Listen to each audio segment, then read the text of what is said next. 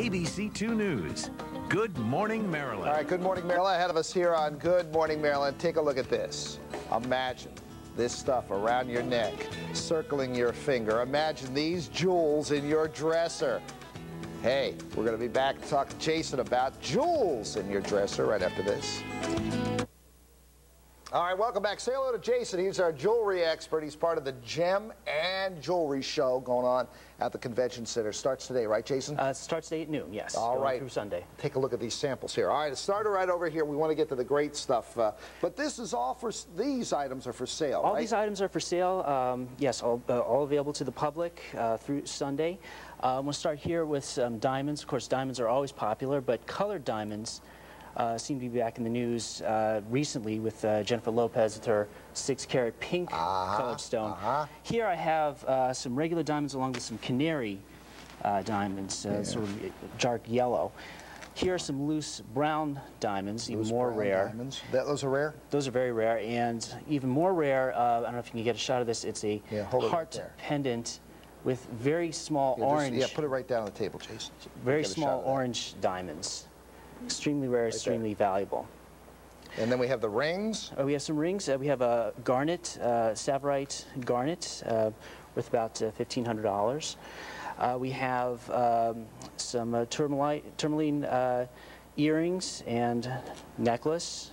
Tourmaline has become popular again. It comes in pink, green, and red. Yeah. What you're looking at is an agate bead necklace. Beads are becoming popular again. They've really been popular since the 20s, but they've seen somewhat of a resurgence in the last few years, and a lot of our dealers are dealing in beads.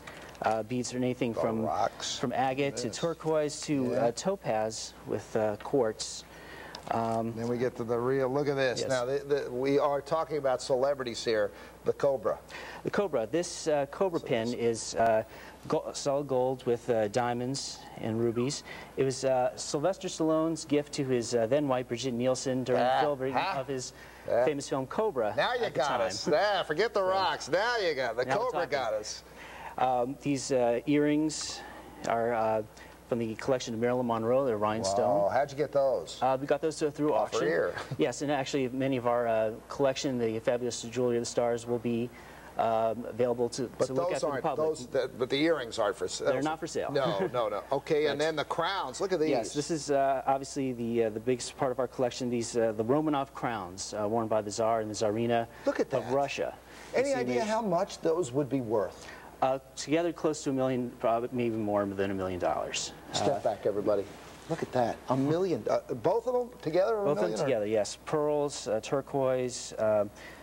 They're well over 100 years old, and very, very valuable. That is incredible. And they're going to have other stuff out there. Mary Pickford, Jimmy Stewart, Mae West, and Cher's bracelets. All there. How many Cher bracelets do you have? We've got quite a few, I think. Oh, man. Jack Nicholson, Barbara Streisand, Lucille Ball. So it's going to be Riches and Power, the jewels of the rich and famous. That's really neat. Jason, it'll be tonight, today. It starts at noon, right? It starts noon through 7, and also Saturday and Sunday. Great for people looking for Mother's Day gifts, graduation presents, or just gifts for themselves. All right, and this is going to be going on at the Convention Center. I remember as a little kid, I used to go to the Pikesville Armory for the Gem and Jewelry Show, and that's where we used to have to collect rocks and get your geodes cut in half. You know what we're talking about.